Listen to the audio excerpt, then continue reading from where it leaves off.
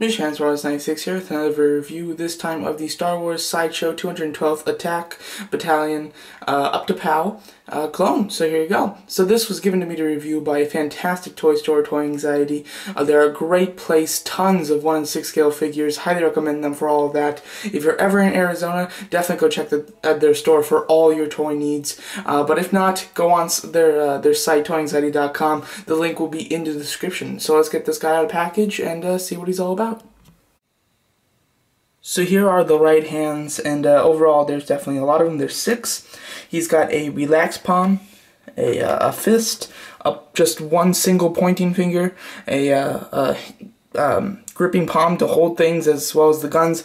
That hand holds all 3 guns the same. A saluting, and then a thumbs up. So overall, they're pretty much basically the same for either side. The only difference is the left side comes with a double pointed finger, so it's this finger and this one that are both pointed, as well as a 2 fingers like that are spread out, kind of like the peace sign. So that's really the only differences when it comes to the hands on each side. I really like how they give you so many. So let's go over the right hands.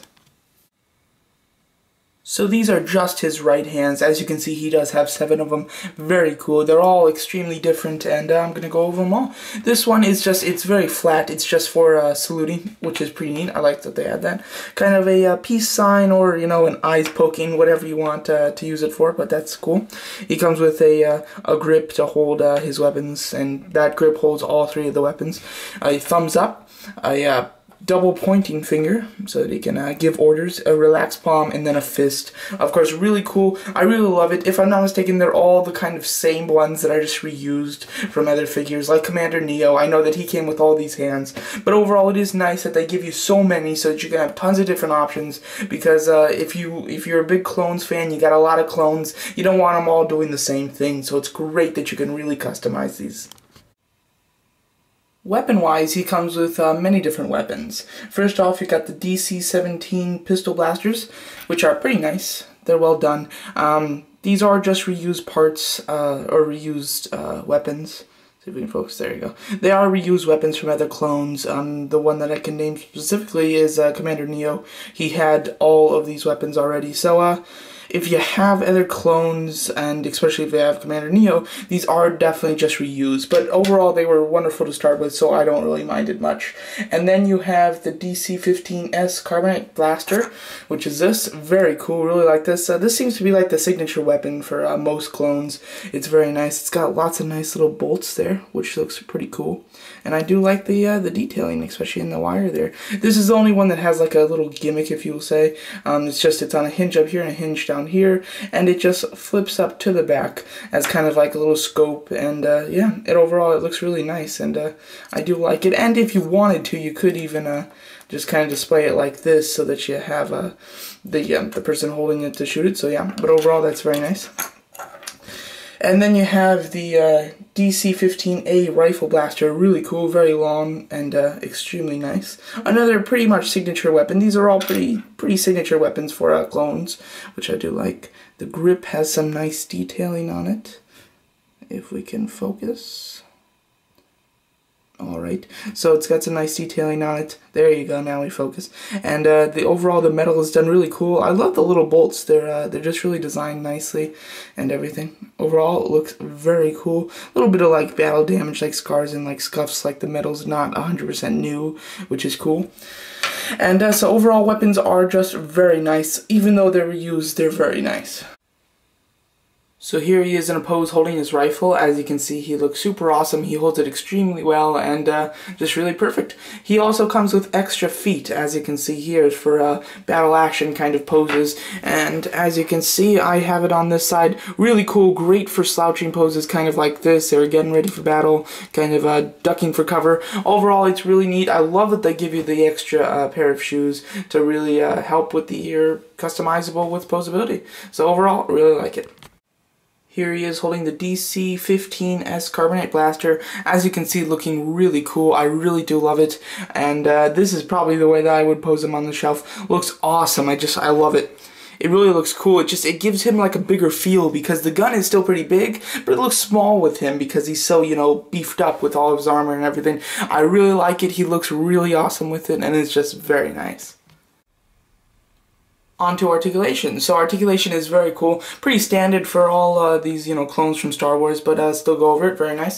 He's got a ball jointed head, allows him to look up and side and just really just wherever you want, love it. And Commander Neo's neck joint, I forgot what it was. It was kind of just like you'd have to move it and then it would kind of just slide back and you'd have to like get it like in a position so it would kind of like lock that way to get his head to stay. This guy, I'm not having that problem whatsoever, which is really nice.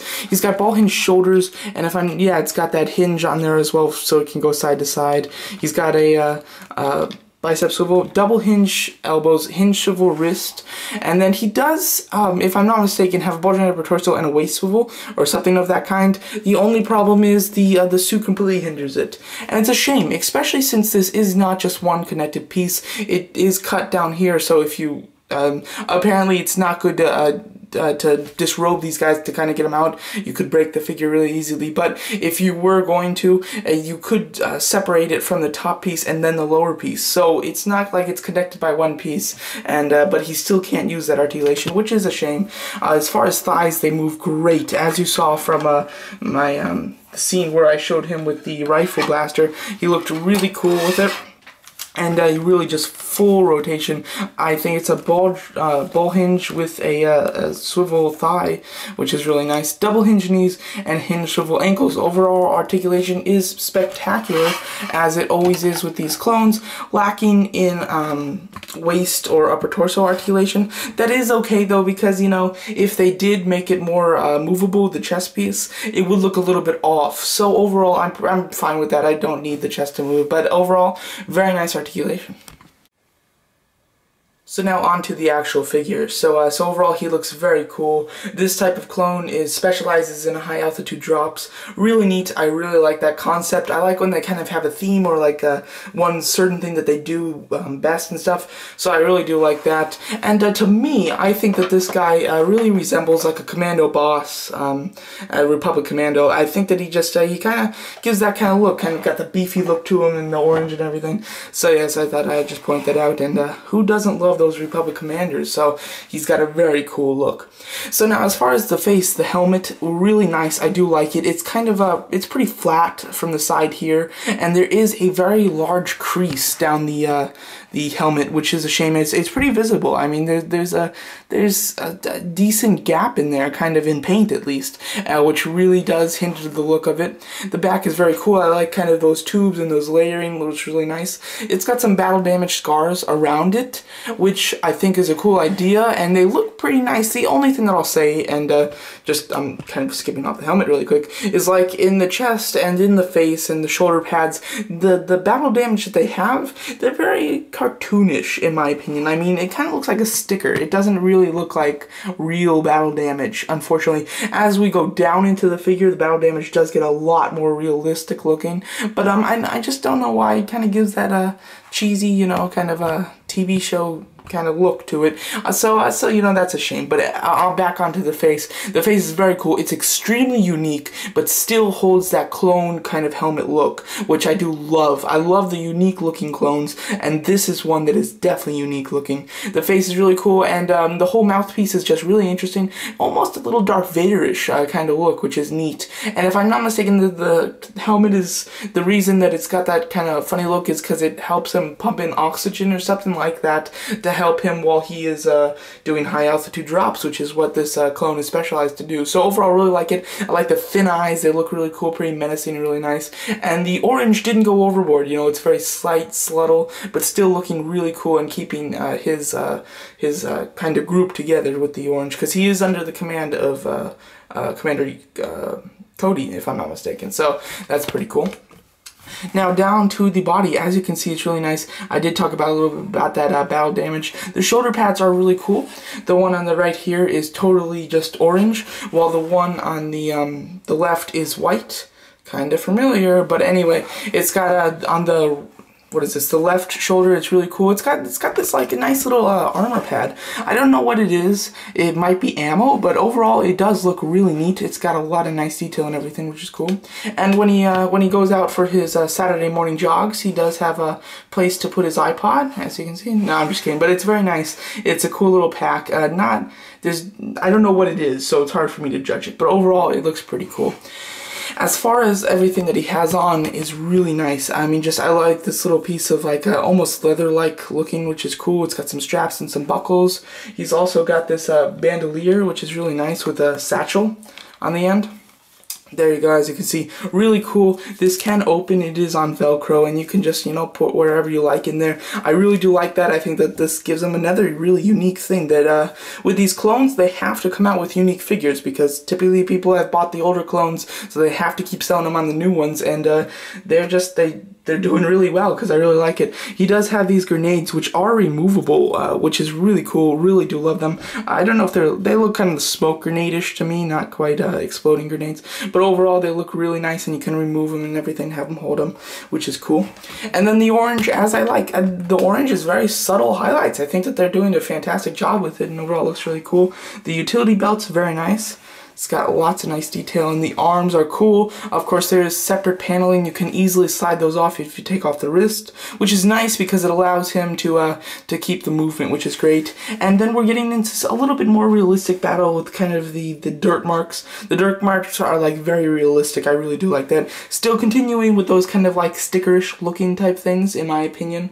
But overall, they're being placed a little bit more subtly and a little bit more better, in my opinion. Just like here being on the corner, they don't look bad on the corner or anything like that. It's just when you do like the huge gaps like there that it doesn't look great. So now let's go on to the bottom of the figure.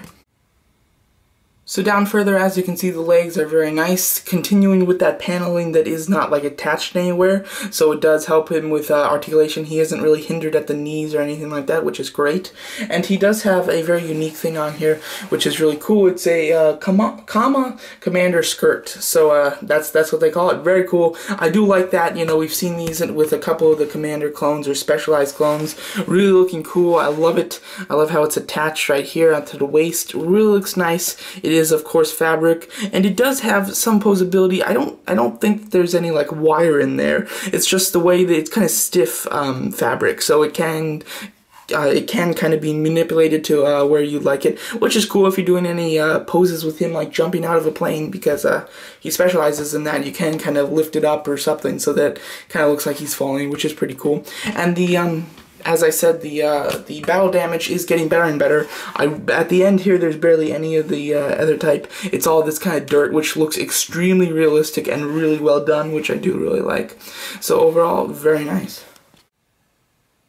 So this Star Wars 212th Attack Battalion Utapau is just a super cool figure. I highly recommend it, and the reason I recommend it is it's so different, which I really love. He's got such a different look from all the other normal clones, and if you're a big clone collector, you know, you got a bunch of clones, you don't want to be getting the ones that you've already had. This is perfect. He's got an extremely unique face helmet, which is great. He's got that Comma Commander skirt, which is a neat, very rare to find on figures, because only really commanders have them, which is awesome. As far as accessory-wise, most of them are just reused. There's a lot of reused guns, a lot of reused hands, and of course, the same type of feet. So as far as that, there's nothing too new. But as far as the armor, it's all completely new, which is great. I love the satchel and everything. It just looks fantastic. Overall, this is an incredible cone. Highly recommended by me. I love this. It's just super cool, and so far the best one I've seen. I like it a lot more than I thought I would, and I just like it because he's so different, which I love that. And I love when they kind of have like a, you know, a thing to him. This guy, he's just for high altitude drops, which I think is so cool. I love it when they have a little backstory that's very simple and neat. So overall, extremely high recommended, and I highly recommend you to go check out toyanxiety.com, a fantastic toy store for all your 1/6 scale needs. They just have it all. The link will be in the description. If you're ever in Arizona, definitely go check out their store. So overall, a highly recommended clone by me, and I'm just super happy with it. He looks fantastic. Thanks for watching. For size comparison, here he is with the Naked Snake figure as well as the Hawkeye figure. As you can see, I think that he's in tremendous scale with them. He looks really great, and I really like the scale. He's in perfect scale, so yeah. If you're wondering, his review will be up next. MrTransforce96 here, and just want to say thank you for watching my review, and to definitely go check out toyanxiety.com today. They're an amazing toy store for all your 1/6 scale needs. They have everybody. They sell high quality at low prices. Go to toyanxiety.com today.